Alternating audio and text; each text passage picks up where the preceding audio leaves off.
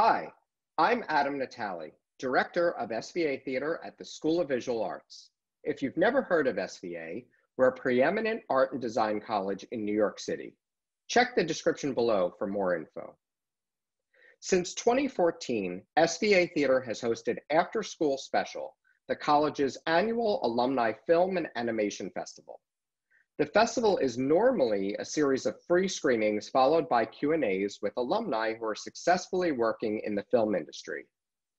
Even though we're unable to host in-person screenings this year, we're thrilled to be able to present interviews with over 25 alumni who've worked on a wide variety of feature films, television shows, documentaries, animated films, and more.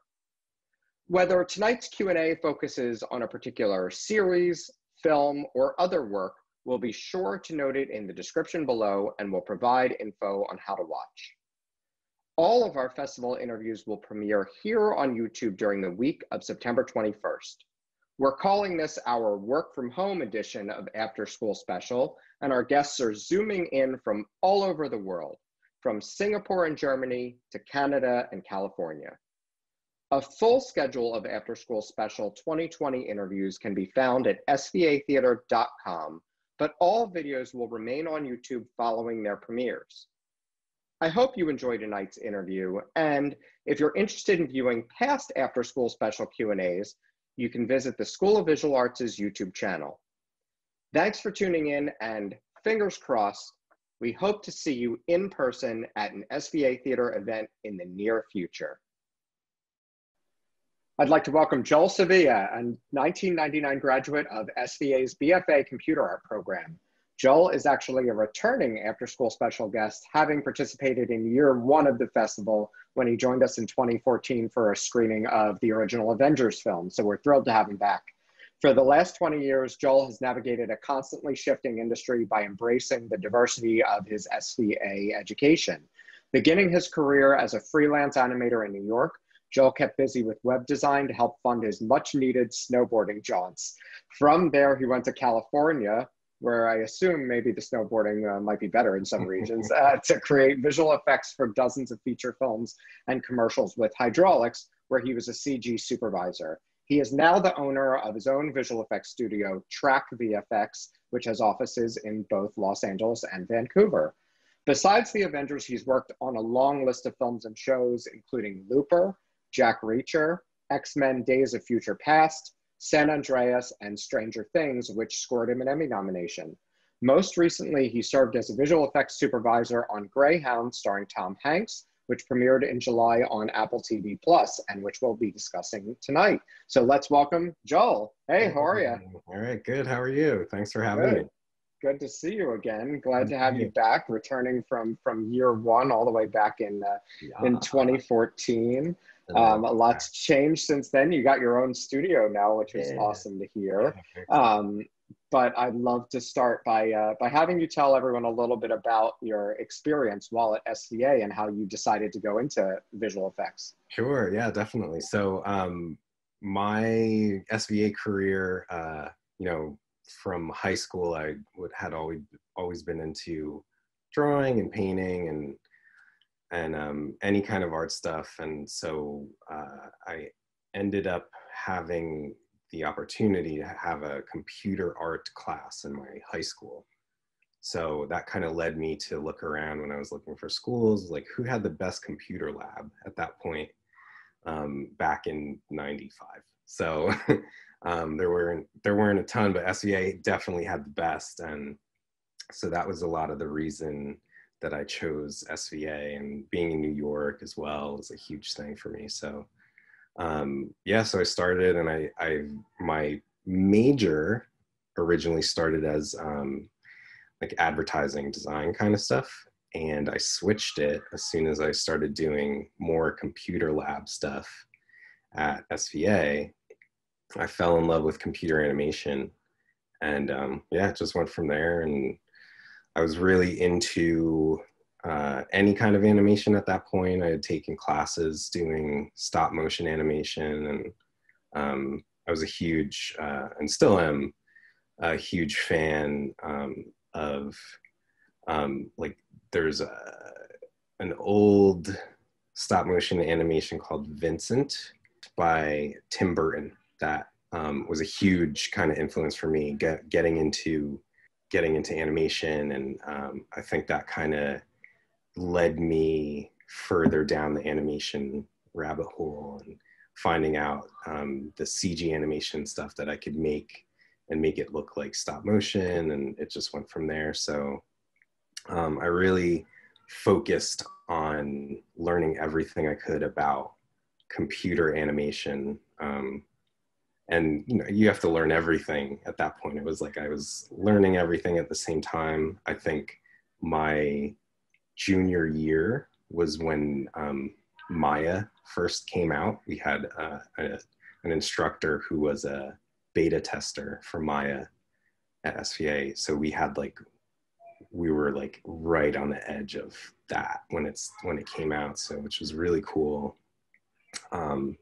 So yeah, just going and learning as much as I could. And, you know, I was very involved in school as well through the computer lab. I worked part-time at the computer lab. And then I was also an RA in the dorm when the George Washington was still a dorm. I'm not sure if it's a hotel now, a very nice hotel. So, yeah. So I was an RA there. So like my I really feel like I got as much as I could out of my SVA experience. You know, I was so determined to take everything I could and get everything out of it and come out of my senior year knowing that I was gonna get a job immediately. And at that point, my senior year, I had already done some work. I'd worked on a couple little projects here and there. There was a Red Man, Method Man video called The Goodness that I worked on that year, which is really cool. And then I got an internship at this place called Mechanism Digital, which is still around to this day. And I worked on a couple different things there, but one of the first, that was actually my first movie credit. I worked on a Spike Lee movie starring Savion Glover. And I did some animation of this little guy in that movie. I assume that's Bamboozled? Bamboozled. That is Bamboozled. Yeah, that was my first movie credit. Yeah, so I was kind of like, had a bit of a head start, I think, before I graduated. And that had everything to do with the contacts I'd made at school. And for sure, John McIntosh, who was the head of the department at that time, I feel like you know, we make jokes all the time, like I should pay him a percentage of every paycheck that I get. And it's true. He was so instrumental in my career as a CG artist. He helped so much, was so, you know, willing to do whatever he could for all the students. But, you know, he and I kind of like formed a really strong bond. And yeah, it was amazing to have that support going through school. And it just led to so many more good things after that. So yeah, that was, you know, my experience at school is. And your thesis film, you know, won an award the year that you graduated. Can you tell us a little bit about that? Yeah. So my thesis film, it was called Eden, and I won a Dusty Award for it that year, the year that I graduated. A few years back, I was looking for a copy of the film, like I knew it was somewhere on beta tape, because that's what we used back then. I couldn't find it anywhere, but I ended up doing a very deep dive search on the internet and ended up finding it. And I found this really low res version of it that I was able to see, and like, oh yeah, wow, I did that. That was so long ago. But you know, that was really exciting. And I think, you know, being from start to finish, working on that project, and again, like being so focused on the animation of it, like looking at it now, and it's very obvious what I liked about CG at that point and what I didn't really care about. Really didn't care for modeling and that sort of thing, and it kind of shows. But I really did love the animation, and I spent so much time like really nailing that as much as I could. So yeah, it was pretty cool to see that after I dug around for it. So you mentioned after graduation, you know, you pretty much went right to work in the industry. Like you said, you know, you worked on Bamboozled, you worked on that video, you started as an animator. Can you sort of give us the overall arc of your career over the past 20 years since graduation? Sure. Yeah. So again, at the time I had an instructor, his name was Jason Strugo, who was my thesis advisor and also a softimage teacher at SVA at the time. And he was working at Nickelodeon Digital and that year that I graduated. And so it was kind of, I believe it was maybe 2 weeks prior to me graduating. He kind of pulled me aside and said, hey, you know, after seeing what you've been doing this whole time and you know, wanting to help, there's some positions opening for animators at Nick Digital. Would you be interested? And I was like, hell yeah, that's awesome. And I had a couple of friends that one worked there already who was also a graduate of SVA, Josh Cordes.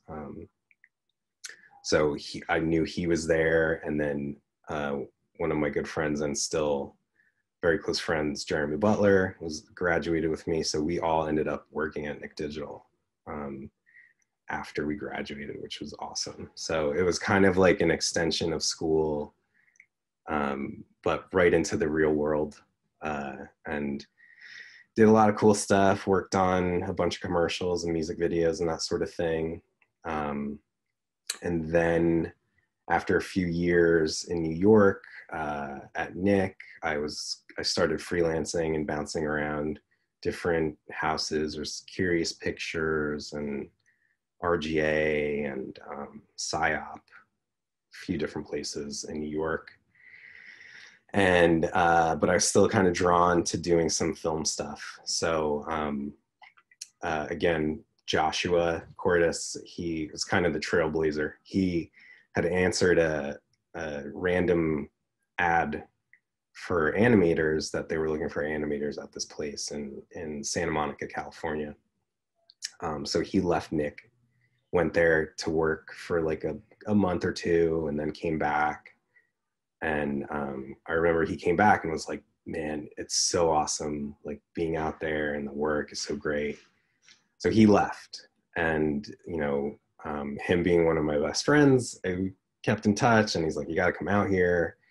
And I ended up, you know, I think it was a year and a half later, I ended up moving to LA, working at Hydraulics where Joshua worked. And then from there, it was just all the cool stuff that I figured I'd worked on some cool stuff at that point. But it started being like TV shows. I remember X-Files was like a cool show at that point. And I did a shot for X-Files. And then I also had the opportunity to work on a Tool music video, which you know, in high school I was like #1 fan of Tool. Like I couldn't imagine. I was like, is this real? Am I like really doing this? I'm working on a music video for this band that I idolize. So that was amazing. And there's more, I have more story about that later, but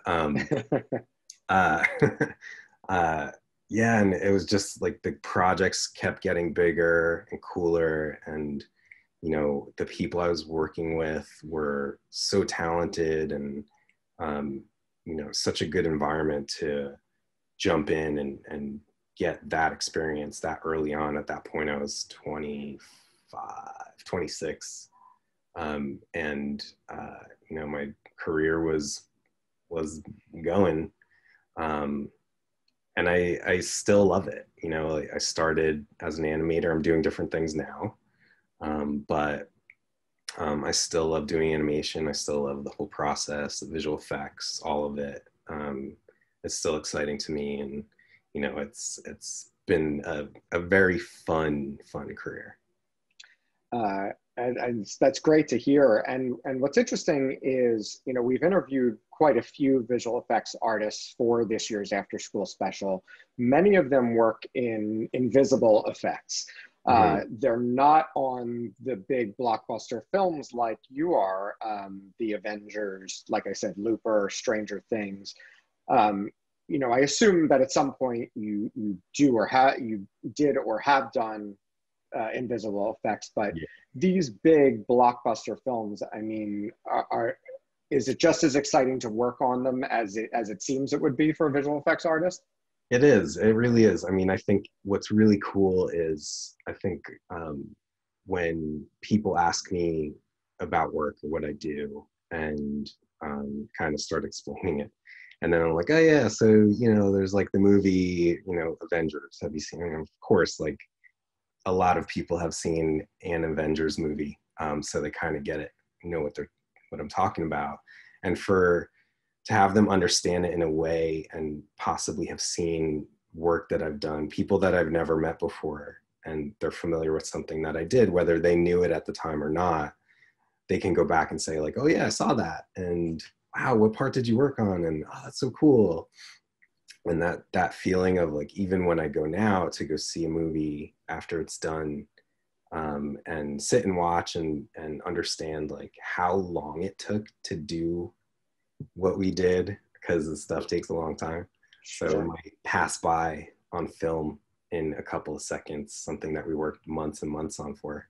But it's still very exciting and exhilarating to watch it, and to know that I was a part of it in some way, and that it's on film. Like it's always going to be there. And you know, I can eventually show my kids like, hey, this is what dad worked on, and that kind of thing. So that's really a huge part of it. It's fun.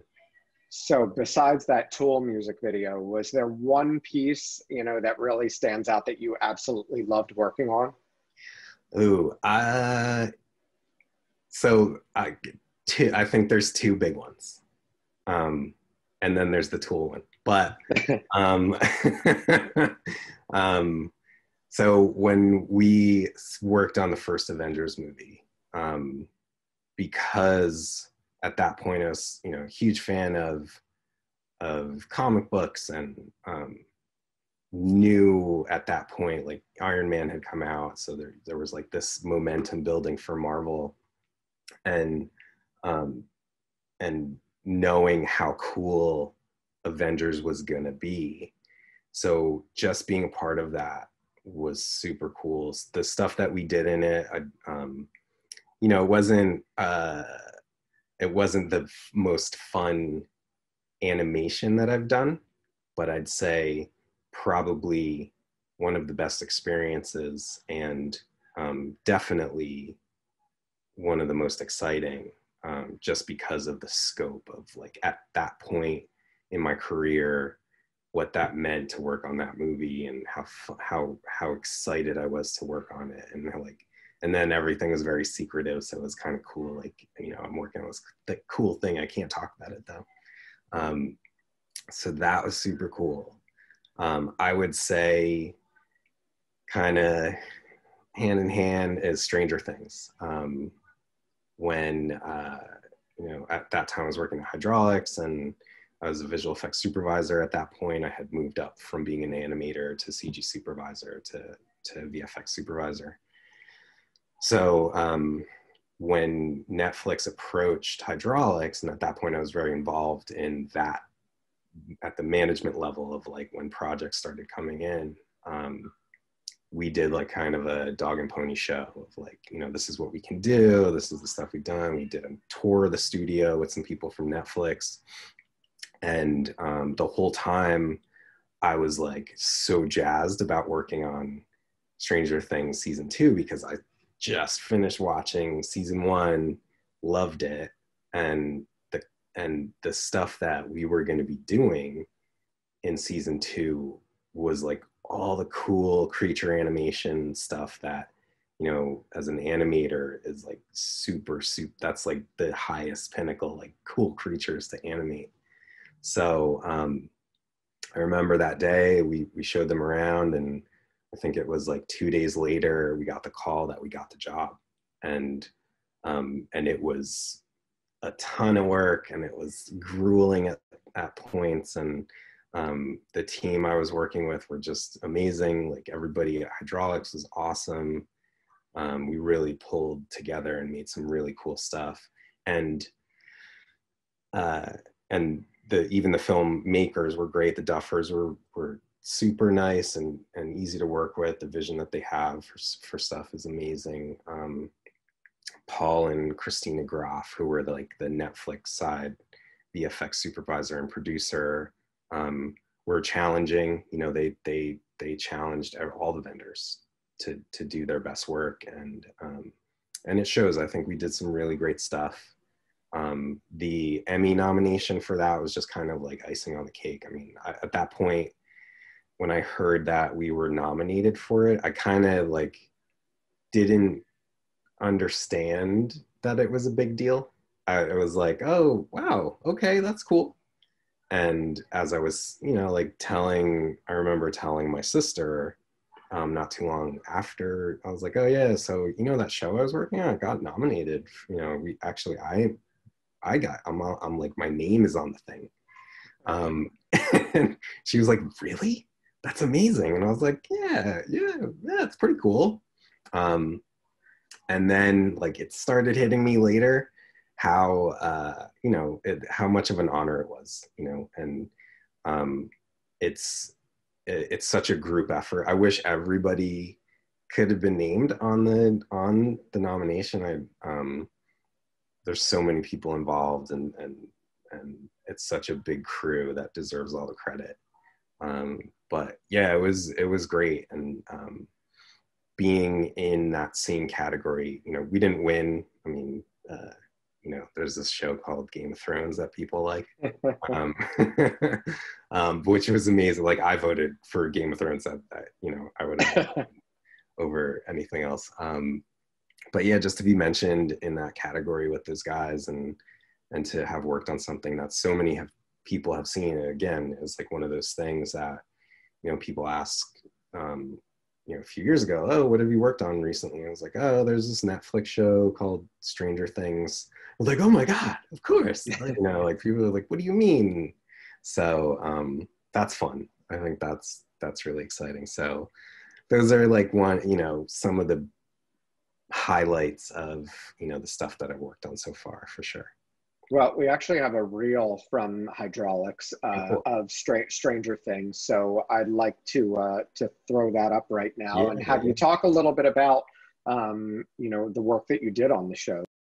Cool. Yeah.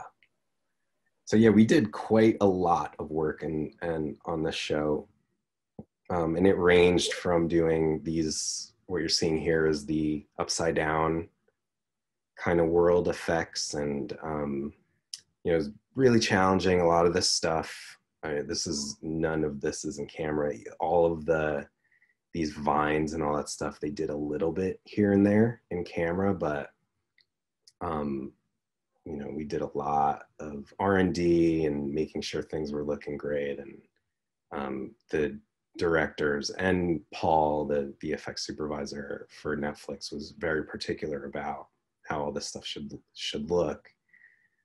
And, you know, it was really collaborative. Like they kind of let us run with a lot of the look of how this ended up.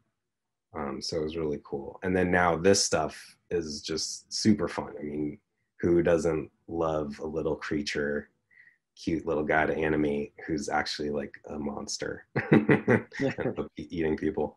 But that was fun stuff. I mean, it looks cool. It's a cool concept. And, you know, doing creature animation like this is something that I've always loved to do. I obviously didn't animate all of this stuff. I did some cherry-picked things, but The team of animators that we had at Hydraulics were just amazing. So it was awesome to be like kind of heading up that department. And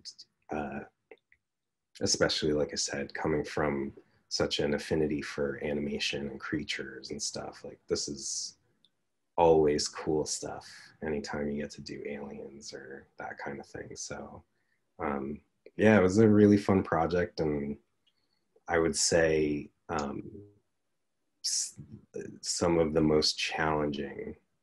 Like we had to figure out some stuff that like just we hadn't done up to that point, and especially with the shadow, that monster there, just like this there, as it was described at first, it was like, we want this creature, it's kind of like this big nightmarish spider looking thing that's made out of a tornado of ash. And we're like, okay, sounds easy, sure. So there's a lot of back and forth, but I think what we came up with worked really well. And so as a visual effects supervisor, you just mentioned that you did still work on some of it. Is that typical for a supervisor to create as well? I hope so. You know, I think it's really important as I went through my career, you know, going from an animator to start like animation supervisor and then CG supervisor and VFX supervisor, and now having my own company, you know, I always liked to be involved on a granular way in some of the shots, and being able to animate stuff, especially. So, and what's interesting about me in particular is that usually a VFX supervisor would come from more of a 2D background, doing compositing and that sort of thing, where my background was more 3D. So, you know, it's interesting in that way. And I still really like getting into it and like doing animation when I can. And if there's shots that come up that, you know, I have time for in between all the other stuff I have to do, I'll be like, yeah, everybody can work on everything else, and I want that one. I'll take it. So I think you know, it's not typical. I know it's a very intense job being a VFX supervisor. There's so many different things that you have to kind of account for, and so many different people and departments and things. So it's a lot to manage, but you know, I've been lucky to be able to set aside some time to actually dig in and do some animation. And so you were a supervisor on Greyhound, which, as I mentioned, premiered in July on Apple TV Plus. This is very different. It's not the monster movie, but it's still very visual effects heavy. It's a World War II movie, ships in the ocean, and it's pretty much a ship battle for an hour and a half. There's not much else to it. It's still a fun movie and very interesting. It's, you know, about something that happened specifically during the Second World War. But talk to us a little bit about how you signed on to that project. Yeah, so we, again, it was kind of a very similar thing. Playtone, which is Tom Hanks's production company, we had a relationship with somebody there, and we had a meeting with Aaron Schneider, who is the director of Greyhound, and we talked about, you know, his vision for what this was going to be, and his idea of how he was going to carry it out. And at that point, we knew there was going to be a lot of previs. We were going to have to figure out the ship, where the ships were going to be in the battle, the timing of things, and it was a huge kind of puzzle to put together. So along with, like, I mean, doing water effects and all that stuff is just a whole other thing. So, but the previs in particular is what I focused on for this film. So we set up like a mini studio at the production company. Had animators there, had camera trackers, and just like a kind of like mini previs hit team that did everything, that did all of the animation of the boats, the battles, and then we used a virtual studio, which I know is gaining quite a lot of press lately, doing virtual production. So we were able to bring the previs that we did from Maya into Unreal, and use kind of a game engine to have the director be able to set up shots and use kind of real time, and we had the animation of the ship battle was kind of running, and he was able to like be on the ship and pick a shot, or we'd notice that a ship needed to be in a different place in order for it to be featured in a shot that we wanted it to be. So doing it that way was really kind of innovative at that time. I mean, this is a couple years ago. I know it's kind of like just when virtual production had been like kind of taken off. So it was cool to be a part of it in that way and be on the cutting edge of that virtual kind of way of doing previs. And just for people who might not be visual effects savvy, previs is pre-visualization, you know, before all of the visual effects are actually plugged in. And Maya, which you mentioned earlier, is a type of software. And then Unreal is, correct me if I'm wrong, Epic Games created a platform, Epic Games being the company behind Fortnite, created a platform that many people are using for many different things, for you know, creative software. So is that, it sounds like that must be gaining traction then, using Unreal. Yeah, I mean, I have a lot of friends that are doing virtual production on a lot of different things, and it's so nice to be able to see that stuff real time when they're filming it. So I know a lot of people have probably heard about Mandalorian and the way that was made, and there was a lot of virtual production, and the way that they did it was different than what we did, because they were using animation not only for the previs, they were using it as backdrop for what they were shooting. So that was really cool, and it's just getting more and more advanced. All this stuff is helping kind of bring filmmaking to a place where you can get more real-time feedback as you're making a film. You know, it's so important, I think, for when you're shooting something that that the actors kind of know what's going on. A lot of what I do, what I've done on being a visual effects supervisor, is I kind of, you know, if an actor is sitting on a green screen and they don't know what's going on in the background, it's hard for them to kind of sometimes imagine like what's happening. So, you know, I'll sit down with them and say like, okay, here's what's happening. And I can actually show them what is going to be in the background and where it will be.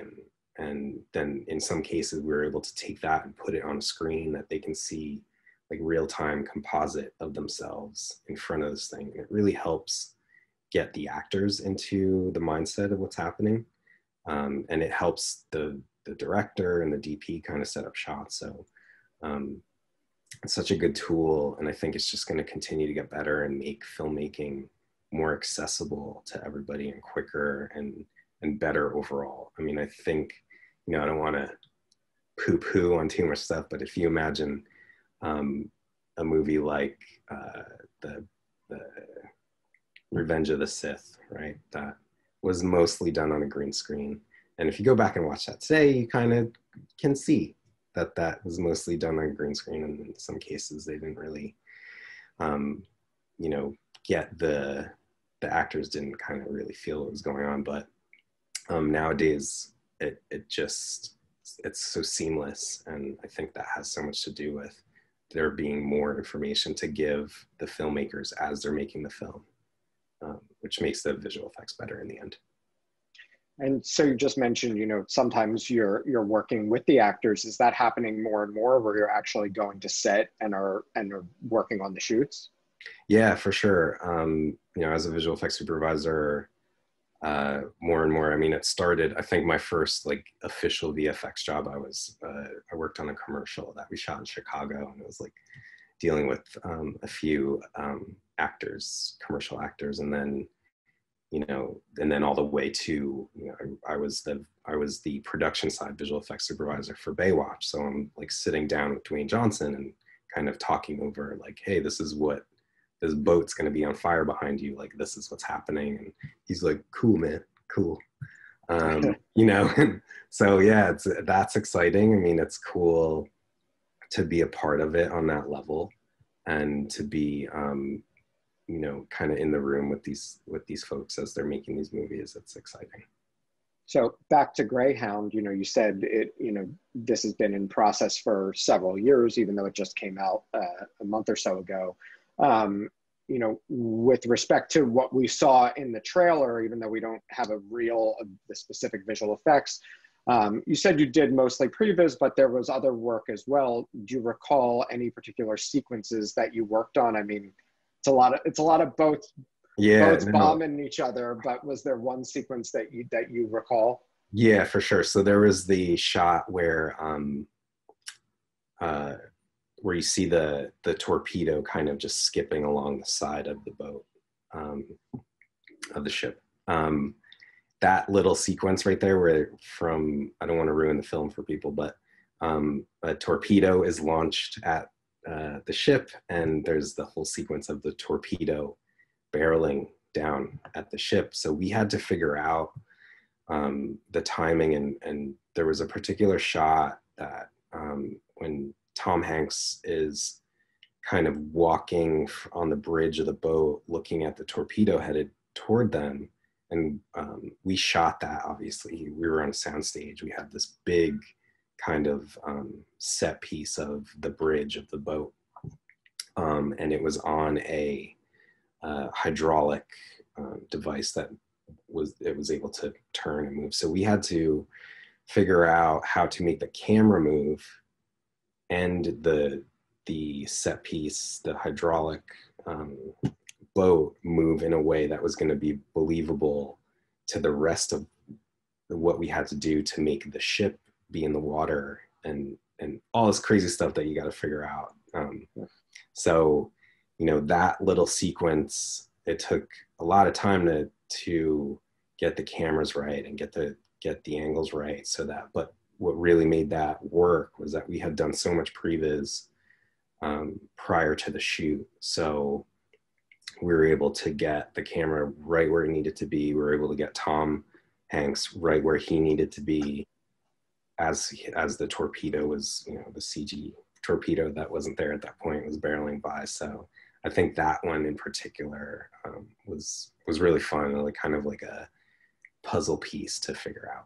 We can see it again. Yeah, there you go. This is it right there. It's I don't know if it was the climax of the film, but it's definitely climactic, if nothing else. Yeah, it's a really intense scene, and I do specifically remember the ship tilting at that moment. So that's really interesting of what exactly you were doing, and you were working with the camera as well. As I mentioned, this isn't a monster or superhero movie, and I know that you mentioned that those are more of your favorite films. Did you like working on a more realistic film as opposed to the monsters and aliens? Yeah, I think every project has its own challenges, and it kind of like is a fresh new thing to kind of solve. So this was another one of those things, is knowing what the movie was going to be, knowing Tom Hanks is going to be in it, like that's all exciting, and knowing that it was going to look the way it did, because Aaron Schneider, again, the director, had such a clear vision for what he wanted it to look like from the onset. So I just knew it was going to be like this very cool, epic kind of ship battle thing, and knowing that it just was, you know, it's exciting no matter what, you know. And so yeah, being a part of that, and the stuff that the aliens and all that stuff, the kind of like imaginative things that aren't really there is fun. But the realism stuff, the stuff that you shouldn't even know is there, is also really fun, because it's like, if you can kind of trick the viewer into believing what's happening on screen is what's happening, then, you know, that's job well done. And knowing that, you know, that stuff really did look great. A lot of scenes, it's so hard to do water and that sort of thing. And the guys that did the finishing on the project were amazing. So it was really cool to see that all done. Yeah, and it's a really cool film, so I encourage people to check it out. Yeah. So, you know, I mentioned a few years ago you started your own studio, Track VFX. Can you tell us a little bit about how you founded it and what you've been working on there? Sure. Yeah. So one of my good friends, Jared Avalos, and I, both working at Hydraulics a couple years ago, we had kind of talked here and there about doing our own thing. Jared is one of the most brilliant camera tracking guys that I've ever met. And us working together at Hydraulics, like since I was the VFX supervisor, he was one of my kind of lieutenant supervisors. And so yeah, we kind of thought a lot about, you know, there's a bit of a gap in the way some visual effects are being done in the last few years. And we came up with this idea: what if we had a tracking company that just does camera tracking and match moving to start out with, and was made that available to other VFX houses. A lot of VFX houses are outsourcing work, whether it be camera tracking or rotoscoping, in some cases compositing, and a lot of that stuff goes overseas here and there. But we felt like there was an opportunity for us to do something that we do really well and make it more accessible, having studios in Los Angeles and Vancouver, and be competitive with these other companies that have been doing this for a while already. So yeah, we started just almost 2 years ago now, and it's been great. We grew very quickly. We started out in an office. It was just 5 people, and we quickly outgrew that office and knocked out a wall to make the room bigger, double the size. And then shortly after that, we were like, we have to move again. And we moved into a bigger studio that could house about like up to 30 people now. So, you know, with, you know, obviously the COVID stuff that's been happening the last few months, we were lucky to have a lot of work in the queue already. So we were busy for several months after, you know, things started shutting down. And then we saw a little bit of a decline, like in June, started getting slow, and we just focused on like training and getting, you know, if we didn't have real work to work on, we were making projects for artists and kind of really focusing on learning and getting better. So now, as of now, like 3 weeks ago, it's been going bananas. We're super busy, and it seems like things are kind of like people are shooting now again, and we're getting back into it. So it's been good. So it's been a really good experience. And I've always kind of had a entrepreneurially kind of savviness. I've had other businesses besides doing the visual effects. I've owned some real estate here and there, and I owned a gym for a while, and I kind of have always had this like other side businesses going on. So to have this visual effects kind of house and doing this kind of work and seeing where it can lead now, like we're starting to do more previs. We've been kind of doing it here and there, but that's starting to come up more, and there's just a lot of different branches we can go from here. So it's exciting being a part of that and growing the business and having something to continue to grow. And I know I'm thrilled that you're working during the pandemic, and I know that you've been bouncing around. Right now you're in New Jersey, but Yeah. you were at the Vancouver offices right before that. Are people working in the offices at your studio? Or are they working from home? Can you tell us about any specific projects that they're working on, if it's not confidential? For sure. So when it was March, that third week of March when things were kind of shutting down, and we started our studio based in AWS cloud. So we were already working kind of up in the cloud virtual machines. So we made a decision for everybody to start working from home that week. And it was really seamless. Other than getting used to, the first couple of weeks was like using Slack to communicate, and a lot of Google Meets stuff and screen sharing and that sort of thing. But we kind of were set up already to have people work from home, which was not that it turned out to be a genius thing when who knew that this was going to happen. But at the time, we were just thinking, we don't know how quickly we're going to grow. So what if we had a system where we can just turn on a machine when we needed it? We're paying for storage and all that stuff as we need. And there was a very little cost up front for getting a studio started, other than buying desks and monitors and that sort of thing. So in that regard, it was really fortunate how we were ready for it. And as the months progressed, we got better at doing meetings. And, so every day I have a meeting at 11 o'clock with the entire team.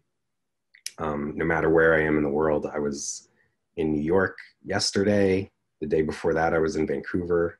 I'm in New Jersey right now, but I had my meeting at 11 a.m. It was 2 o'clock here today, but so it's we've managed to figure out how to make it work and work really efficiency. And my partner and I have talked about how, in some ways, having to be thrown into this new way of communication has helped our communication overall, for that we didn't know that we needed. I think people learned a way to keep everybody informed in a way that wasn't happening before. So I think when we do end up going back to the studio, we're going to just be stronger for it, for what we learned during this time. So, it was difficult for sure, like up front. And I feel like I'm on a phone or on a Zoom call, like pretty much all day, every day. But the good thing is it's been working. And I feel like this whole thing it's going to be great to be able to go back to a studio and be with the artists. And, for me personally, I really love being able to talk to somebody face to face and be in front of their monitor, and, you can go over things. But, this is the next best thing. And I think that going forward, it's kind of changed the paradigm for how visual effects is being done. And a lot of studios that had never considered having people work remotely are now forced into it and figured out how to do it. And I think now going forward, that maybe they're thinking, hey, this isn't so bad. We can make this work. And like, I have a friend that lives in Vancouver and is working for a company in New Zealand. Mm-hmm. Wouldn't have been able to do that before. And it's such a cool opportunity for that person, and at such a cool place to work in New Zealand that probably everybody knows what I'm talking about, that they wouldn't have been able to do because of their family and their life in Vancouver.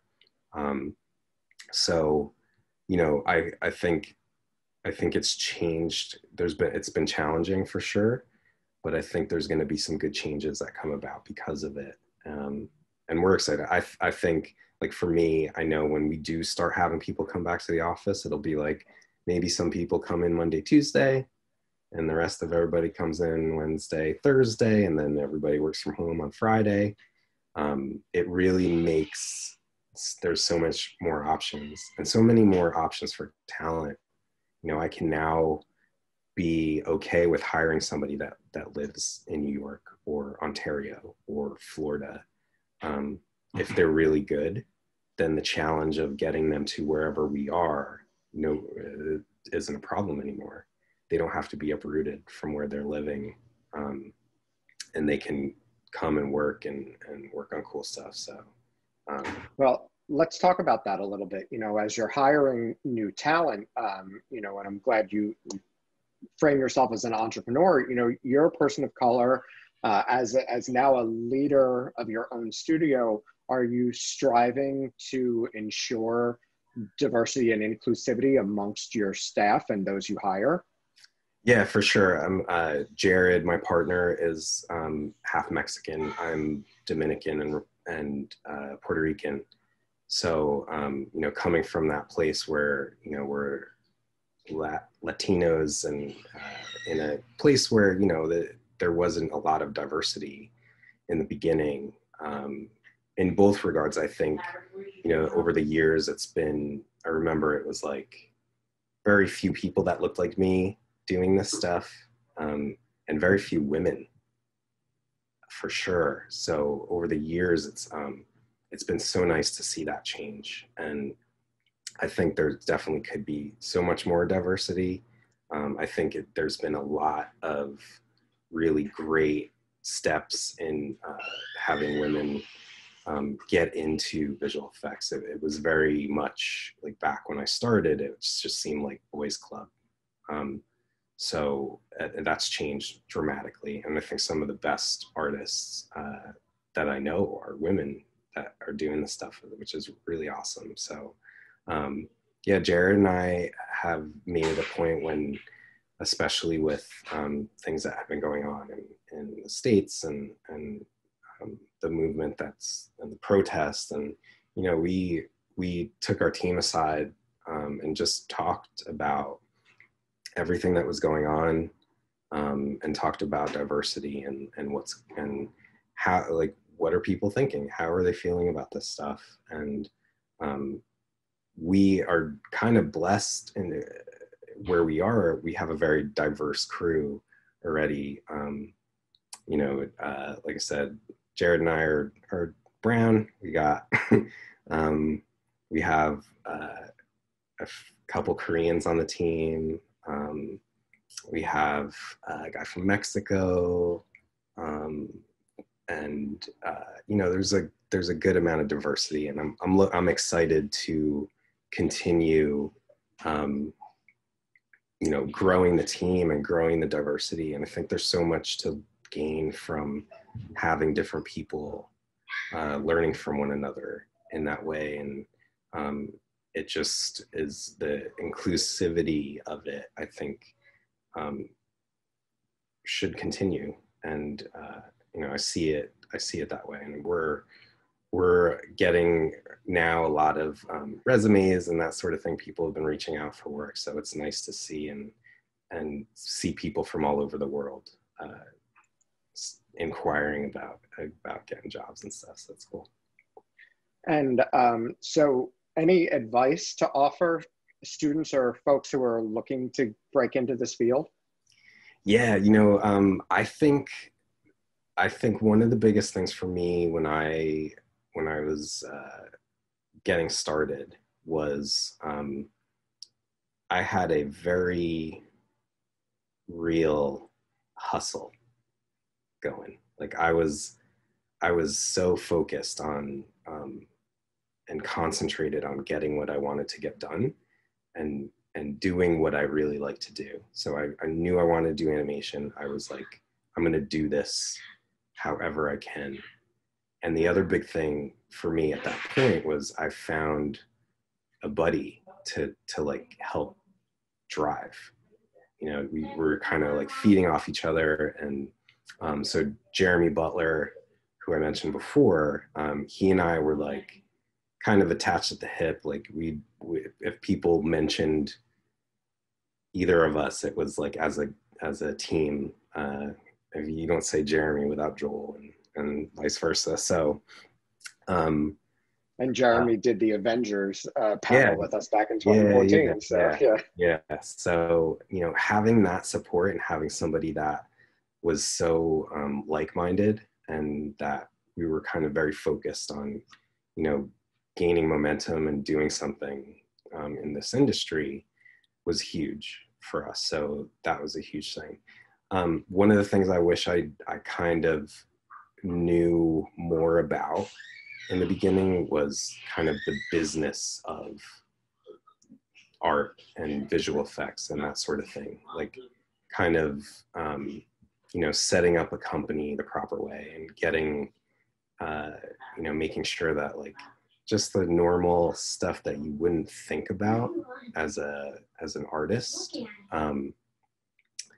that you would get that set up and get it moving. And you know, I was telling John at one point, John McIntosh, I was like, there should be like a business course, I think, that people should kind of get into at school that would help them kind of know what's coming, and like even taxes, you know, like that was something that, you know, nobody ever really, I hadn't learned on my own, and to a point. And then I started like, oh, this is something I should figure out. I have a business as a freelance artist. This is something I have to figure out. So I think getting that knowledge and getting, just getting organized in a way, as thinking of yourself as a freelance artist, as a business, and knowing that, you know, there's a professionalism that I think people really appreciate, having a resume, and making sure that, you know, it's done professionally, and that you're conducting yourself in a way that, you know, makes you a good hire. I think that was something that I really focused on when I was coming out of school. And then now, as somebody that is doing the hiring, I kind of have a very keen eye for things, or like things that I'm really looking for, and I can see, which helps me kind of determine like who's going to be a good hire. And so I'd say that's a good thing to focus on, and get that stuff all straight. So what's the next project of yours that we should keep an eye out for? Are you able to tell us what's coming out next? So we're working on like a bunch of different things right now.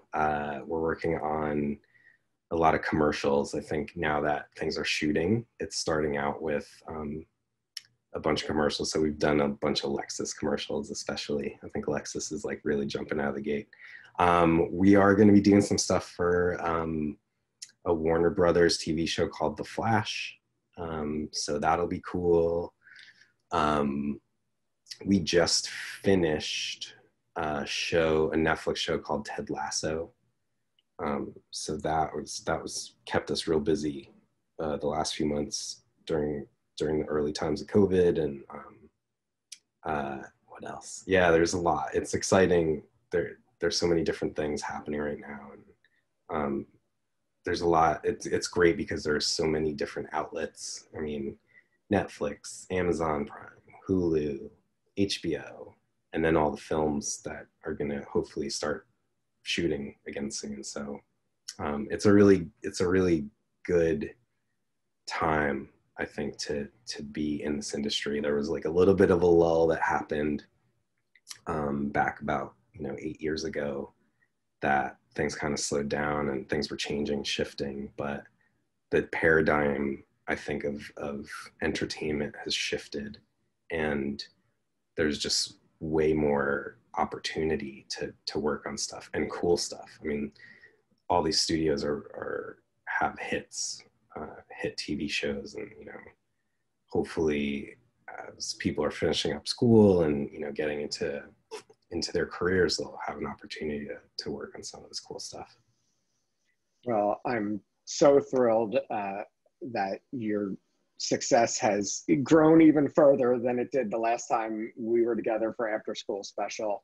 Yeah. I'm so excited to hear about your studio. Again, it's Track VFX if anyone's interested in applying for a Sure. Check job this out. there. And thank you for being here again. It was great catching up and great to see your work on screen as always. So everyone, check out Greyhound on Apple TV Plus, and if you want to find all of Joel's credits, it's on his IMDb page. It's a very long list of a Yeah. lot of cool projects. So thank you so much for being here, Joel, and Awesome. we'll hope to see you soon. Yeah, thank you so much for having me. I really appreciate it. Have a good night. All right, thanks, Adam. Thanks so much for watching. We hope you enjoyed this Q&A and hope you'll check out our other After School Special videos on the School of Visual Arts' YouTube channel. Thank you for your interest in and support of SVA and its alumni, and for your support of the arts in general. Stay safe, stay healthy, and be well.